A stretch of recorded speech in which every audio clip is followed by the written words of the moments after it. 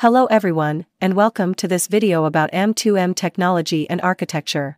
In today's digital world, the ability for machines to communicate and exchange data is more important than ever.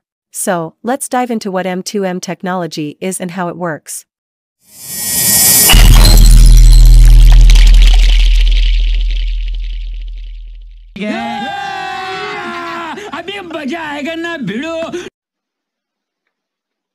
What is M2M?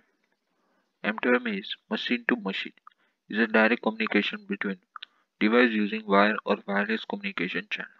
M2M मतलब machine to machine. इसमें one side machine होगी और दूसरी side machine होगी और ये दोनों के बीच में कम्युनिकेशन हो रहा होगा वायर या wireless.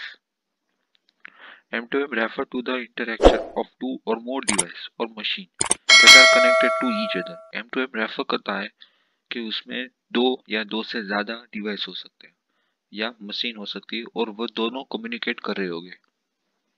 M2M technology could be a present in our home, office, shopping mall and other places.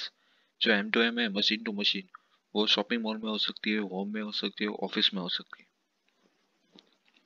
M2M application means M2M का यूज कहाँ पे होता है? मैन्युफैक्चरिंग में होता है, बिलिंग में होता है, रोबोटिक्स में होता है, सिक्योरिटी में होता है, ऑटोमोटिव में होता है, ट्रैफिक कंट्रोल में होता है, लॉजिस्टिक में होता है एंड मैनी मोर. उसका architecture 3 layer of architecture. First is M2M device domain, उसके बाद M2M नेटवर्क डोमेन और M2M application domain. First of all है M2M डिवाइस डोमेन. यहाँ से डेटा पास होगा गेटवे से.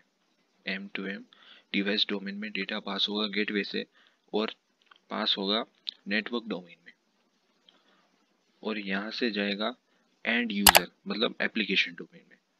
इसे कहते हैं M2M architecture. Please like this video and subscribe this channel, and thank you for watching this video.